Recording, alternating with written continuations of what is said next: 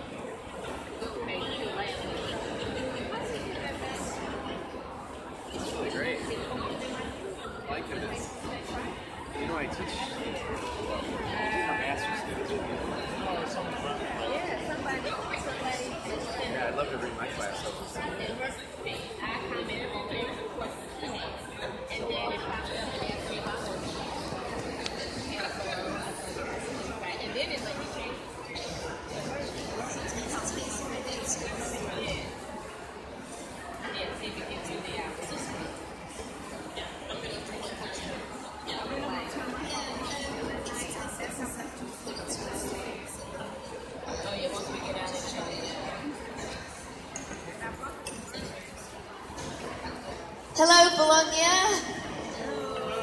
My name's Debbie Williams, and I am course leader for the University of Central Lancashire's course Masters in Publishing.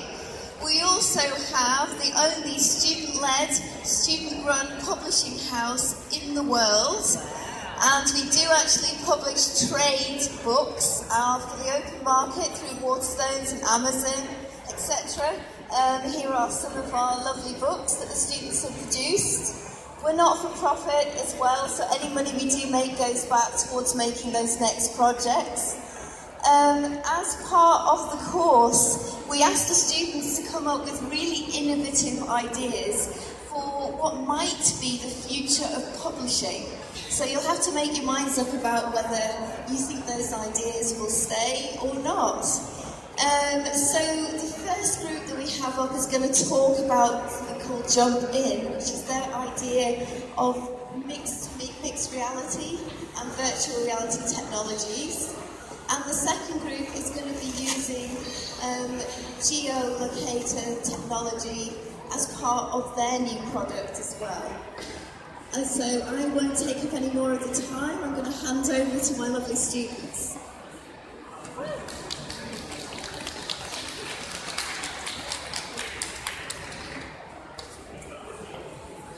Hello, I'm Bryony. This is Alice, Josh, Ella and Claire, and we're here to present our idea, Jump In.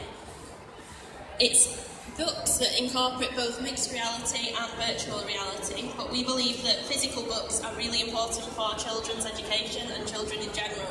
So our idea, the inspiration came from Mary Poppins, when you jump straight into the pictures on the pavement. And we've asked in our market research some of the parents and teachers that believe that an actual physical book is a really tactile appeal for children. So when you look at a book, you see a story, a world of knowledge and an adventure. So I'll now pass over. Okay, so one of the ideas we're going to use for our book is virtual reality, and it's Google VR. When you hear virtual reality, you just think, how expensive is it going to be? These headsets are around £15. You can make them yourself with the cardboard, buy the lenses, and then just use your smartphone to use it. They're economically friendly and quite cheap to buy. Alternatively, you can use mixed reality. Okay, so for the other end of the market, the higher end, we're introducing mixed reality. A little bit about the difference. First, augmented reality, things like Pokemon Go, that puts the virtual world on top of the real world. Virtual reality is just virtual in its own sense, and then mixed reality is a kind of combination of the two that you can interact with. So we imagine using Microsoft HoloLens for this idea, and as you can see here from the app, we did envision using AI technology originally, but we sort of kind of got in the way of turning the pages. We really wanted, again, like Ryan said, that tactile sense of reading. So, according to Nielsen, study books are most popular for children aged between 13 and 16, and we want to use this to incorporate this in education and create non-fiction books using this idea. The idea is that it enhances reading, and it makes it a more interactive experience, and it links school and home life together. And if the parents are really busy, then the children can have this interactive experience that make up for the loss of that. So these are example covers for Jump In. Designed by myself, I wanted to go for a really simple, iconic design, but keep them quite eye-catching as well. Okay, so this is a double page spread of how the history book would look. This is what the child would see in the book, and then this is what they would see in the headset. So once the child has read a paragraph or a page, then there'll be a button on the book, and they can press this, and it will activate the visuals, and then this is what they'll see in the headset. So they'll see Henry VIII moving around his banquet hall, and then this will reinforce what they've just learned about. So this is an example spread from Jump In music, from the classical music chapter on Beethoven. It will be used in conjunction with the MR headset, in that it will communicate with the QR code, and the headset will load up the appropriate content. The user will interact with the book in a way that they will touch certain parts of it and things will happen. So they will touch the text and it will be read to them with the important words lit up. There will be certain icons throughout the book, so when they touch them, certain things will happen. So if they touch the play button, music will play, and along the bottom will be a piano that will work like a real piano. And there will also be instructions throughout the book which will tell the user how to interact with the content. Okay, so in terms of fiction, we wanted this idea of a kind of read and reward process. We thought that in terms of mixed reality, this would be a great way of encouraging children to start reading and stay reading, but also encourage non-readers, especially to, as you all know, the children readers now become the heavy book buyers of the future, and that helps the publishing market to stay buoyant. So with this process of read and reward, we really hope to compete against the other technologies at the moment that are competing for children's attention. So with the fiction books, it works especially well for books that are like C.S. Lewis's Chronicles of Narnia. So when Lucy opens the wardrobe, you would step into Narnia with Lucy with the virtual reality around you. We can't judge how quick people read, so it would change every time you turn the page. There would be sensors in it that would change the virtual reality world around you.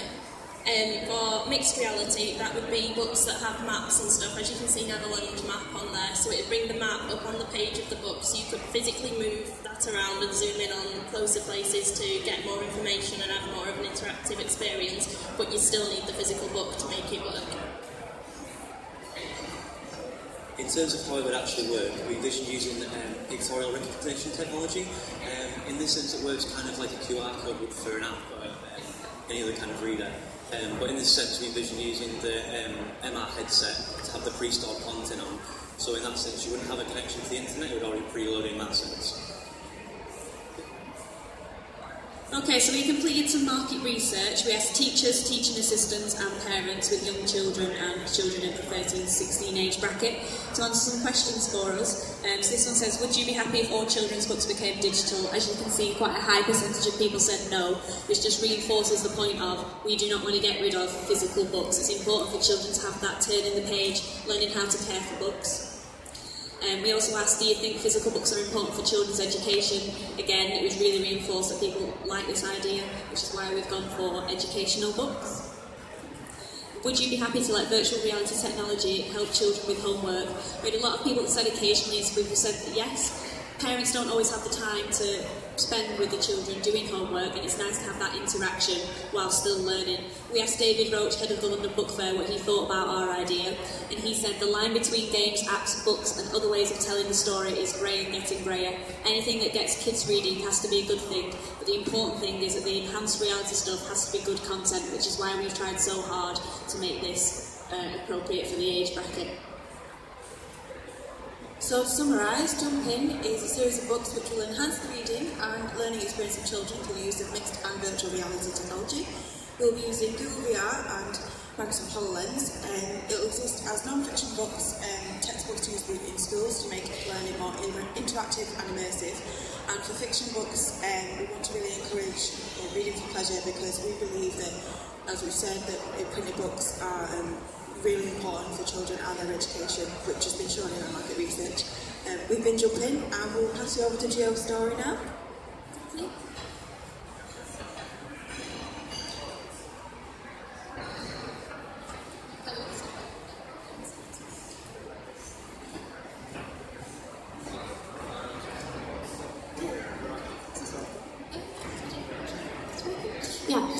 Good afternoon. My name is Charlotte Caldwell, and my name is Victoria Alashitsa. And we're here today to introduce GeoStory, an interactive reading app which uses geolocation to let your town tell the story and create an unique reading experience. So in 2015, the Media Innovation Studio at the University of Central Lancashire partnered with Ranulph Fiennes during his participation in the Marathon des Sables. They used his data and geolocation to tell the story of his journey online, and they were able to create a buzz on social media using this, and they were also able to raise money for charity. So we thought there must be a way to use this technology to use it in publishing, and specifically children's publishing, considering the fact that children are becoming more and more adapted to using technology. So, as well as being inspired by UCLan's current previous work with geolocation, we're also majorly inspired by Pokemon Go and its success. So we wanted to see if, like Charlie said, if we could use something with geolocation to inspire children to read more in other ways. And then GeoStory is the app that we came up with. And considering a recent quote from Callie Popbag of Egmont, stating that reading for pleasure is the key factor for academic success among children, combined with the fact that there's been a 9% decrease in reading for fun amongst children since 2012, it's quite a worrying statistic and a worrying trend. So we've tried to think of ways to inspire children to read more and get away from this negative trend. Paired with the fact that a third of children have read digitally and a third said they would like to do so in the future as well, we think there's really a gap in the market for an app like GeoStory that is all about storytelling but in a new way. We also saw from Nielsen data that 70% of 3 to 10-year-olds have access to a tablet or a smartphone, and we're thinking that the percentage for this is even higher for those over 10 years old. As the target market for our app is sort of 6 to 12, with possibilities to go higher and lower in terms of age, we think this really supports our app and the place for it in the market. So now we can look inside the app. On the left you can see the home page, which is where the ebooks are stored in the digital library. The app will come with 2 free ebooks to give the user the chance to experience the app and hopefully want to buy more. And we also want to adapt classic texts if possible so that users get a variety of books that they are able to read. There will also be a maps page which will show your location and all the different places that you've been and the different books that you've read in those places. There will be a shop where you can buy books that are specifically made for the app, and these will cost between $4.99 and $6.99. And there will also be a My Account and Settings area where you can change your preferences, and parents will also be able to go into this and prevent their child from using the app if they want to ensure safety measures, just so that it's a secure thing for children to use. On the right, we can see an example page from an ebook. So this shows you where you are and where you need to go for the story to continue.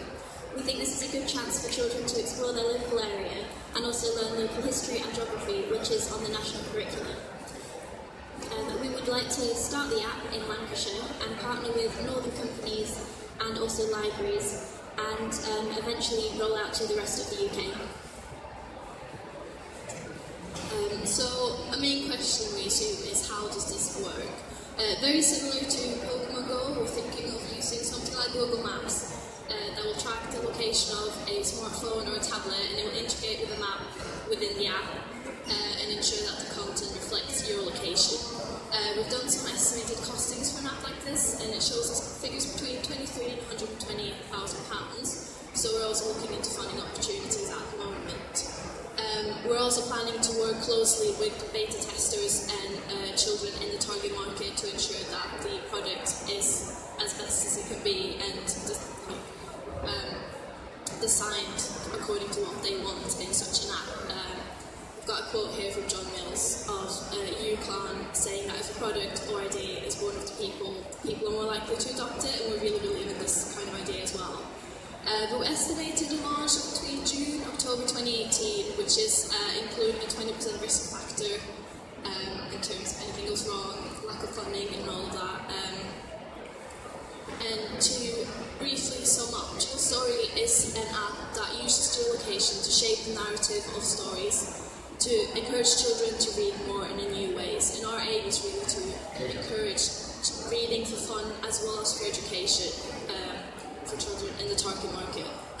So I'd just like to thank you for listening to us.